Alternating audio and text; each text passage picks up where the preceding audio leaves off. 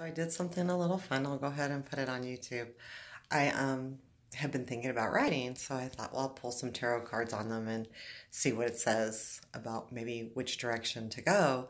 And the three options that I wanted to see were writing romance novels, writing my short stories and poems that I was thinking about, and the other one is another book on my memoirs, for the ones from where that book ended till now, which might be interesting.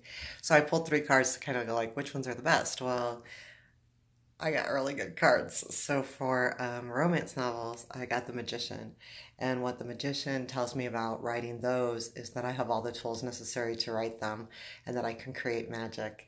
I love this for writing romance novels because I've always kind of wanted to, but I never even thought about it. One of my followers brought it up. So that's cool. So that's definitely in the cards, so to speak. The other one I asked about was just my short stories and poems. And this is when the Queen of Wands came up. And the Queen of Wands is me.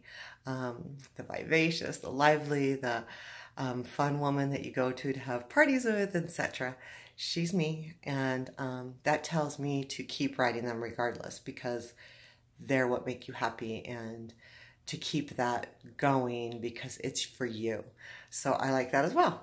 So that's pretty cool. So then I asked about the memoir. So should I, what are the card for writing another memoir book? And I got the Six of Wands.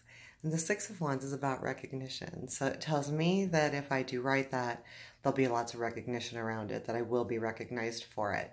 So, or it will also allow other people to recognize what I've been through. So either way, that's a good thing, and I'm gonna work on that too. So I just thought this was really interesting and really fun. I hope you find it fun too, as I can never make decisions, and I thought I'd pull the cards, and I love these cards, so I know what I'm going to be working on other than coloring and painting. Take care. So far, good day. I won't update you about the leukemia part until later after I get my little hole in the chest. I'll do it from the hospital. My daughter will help me. I'll talk to you soon. Take care.